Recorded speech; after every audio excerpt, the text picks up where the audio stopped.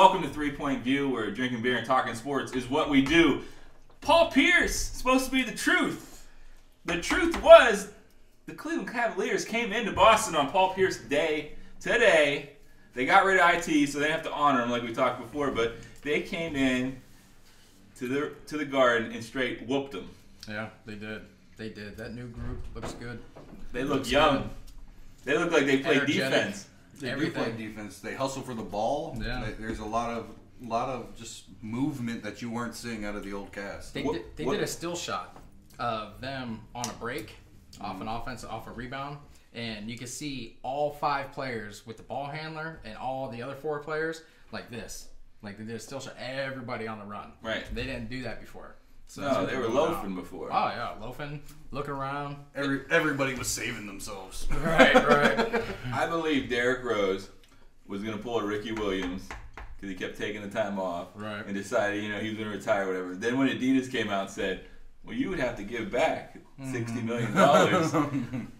I'll play basketball again, you know. Yeah, he just got released by the Jazz too. How do you get released by the Jazz? Got released by the Jazz. Has he been there like 2 days? That's such a falling from. But Jay Crowder keeps his job, but he loses his job. Just think about Derrick Rose's biggest fall from grace. Like he is one of the biggest stories in all major sports, falling from grace. Well, in reality, he's won an MVP. Yeah.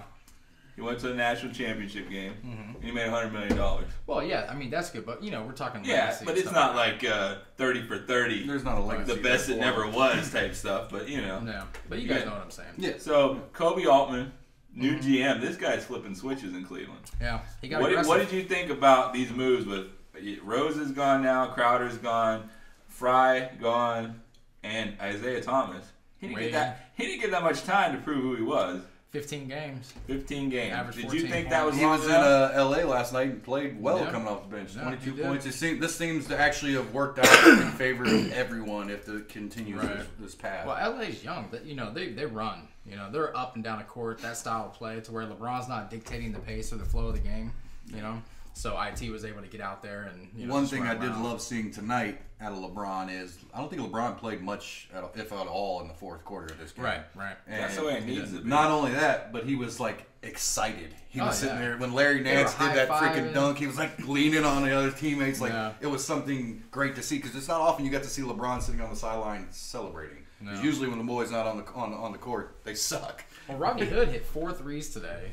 Clarkson hit 4 threes. Did you see Clarkson looked like a little kid at Christmas? Like he was so happy to play for something. Yeah. Like Hood was looking like, I've never been this wide open in my life. Right. And this is supposed to be Boston. This is supposed to be one of the top defensive teams in the entire league. And there was holes because when you get with LeBron, it's like that LeBron factor. Like Mike Miller fell off a cliff as far as professionally, and then he went to Miami, and all of a sudden he's just knocking out threes. He's the Kyle Korver of Cleveland.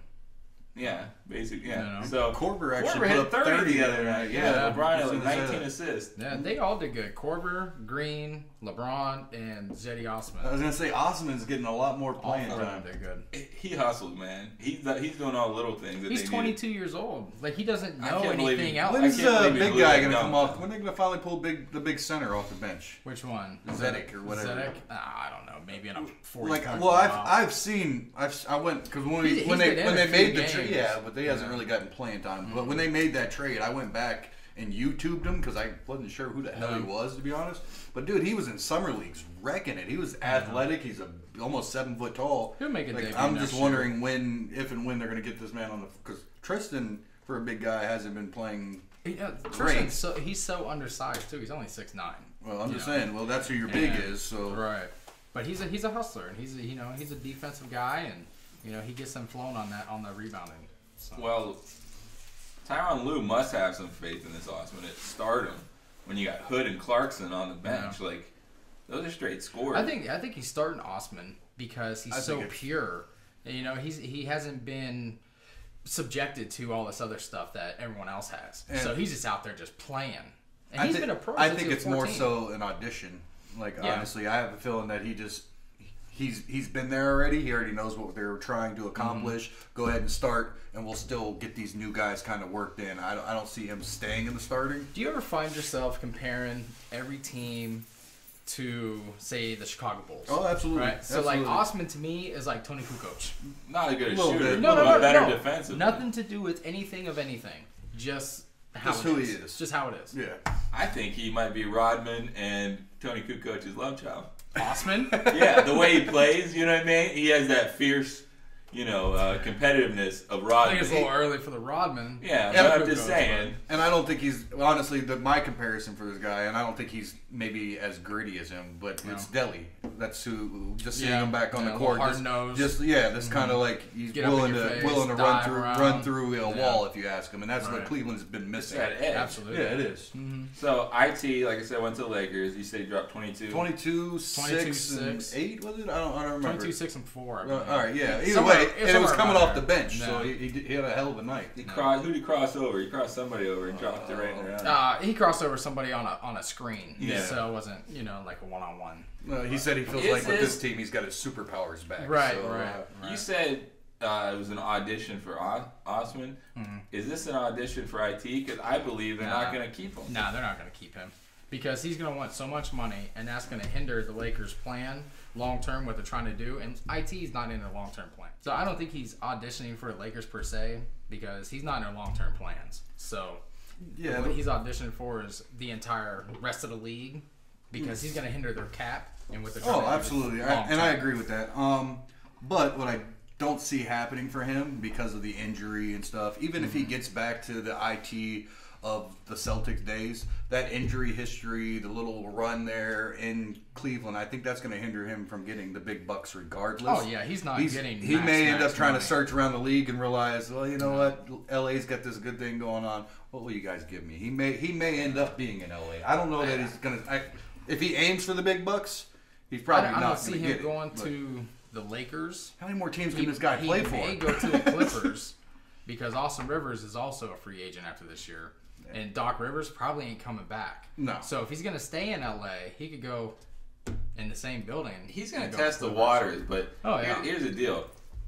Even though, like, the max contract with the TV and everything for next year is why LeBron hasn't signed yet or whatever. Right. So it's going to be stupid money.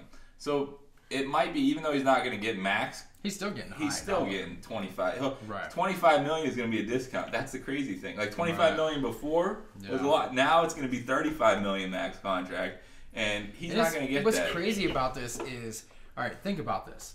How everything has changed financially in the NBA world with the TV deals and everything. True. Michael Jordan had a record 1 year, 30 million, right? And then Mike Conley 2 years ago gets 30 plus million a year. That's just crazy. But the equivalent to what Jordan did was like if someone right now was making 50. Mm-hmm. You know what I mean? That's how they said in the contract talks, everybody gets X amount of dollars except Michael Jordan. Mm-hmm. Like, how big are you that you're the exception? You're the one. And everybody was cool with it. Everybody was like, okay, good deal. Who's going to argue it? Sounds good. I think it's a discount. So, D-Wade goes back to Miami. I love it. Does he give him that playoff push? Yeah. Oh, yeah, absolutely. Yeah, if not for his play, just emotional. Inspirational, just being there again.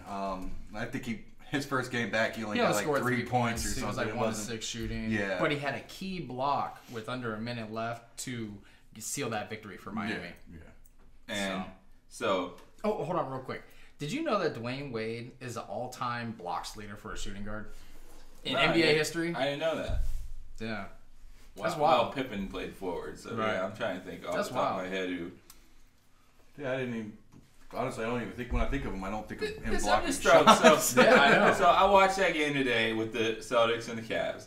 And the Cavs came out hungry. But we talked about the whole Paul Pierce thing. Right. How in the world does Robert Parrish say that Paul Pierce is the greatest scorer in the history? Greatest offensive. Get that. Offensive. Does the Chief have dementia? Well, he is in between Havlicek. It's Havlicek, Pierce, Bird. Oh, somebody's putting Havlicek back in. So, no. I'm just saying, like, total points-wise. Gotcha. It's Havlicek, Pierce, and Bird.